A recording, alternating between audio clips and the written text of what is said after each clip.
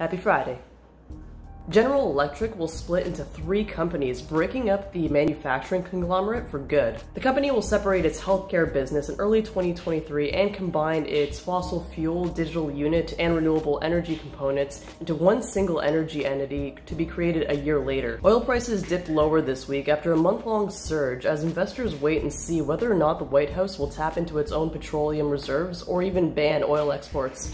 US President Joe Biden pressed OPEC Plus to bring down oil prices with a large output hike last week. China's cash-strapped real estate developer Evergrande Group managed to avert a default with a last-minute bond payment. However, the country's property market still remains strained as the company is weighed under $300 billion in liabilities. US consumer price inflation pushed even higher in October, according to data from the Bureau of Labor Statistics.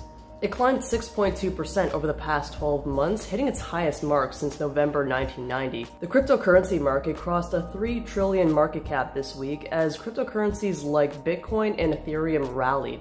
These tokens have caught the eyes of investors over the course of the pandemic and have brought new features to their underlying networks, bringing even more excitement to decentralized finance. The Rogers family saga came to a close over the weekend as BC courts sided with Edward Rogers to validate his reconstituted board. Loretta, Martha, and Melinda Rogers issued a statement saying they were disappointed with the outcome, saying it represented a black eye for good corporate governance.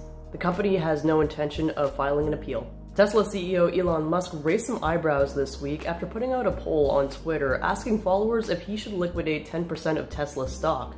In the tweet, he added that much was made from unrealized gains as a means of tax avoidance. On Wednesday, Musk disclosed that he sold $5 billion worth of Tesla shares, partly to cover taxes on stock options.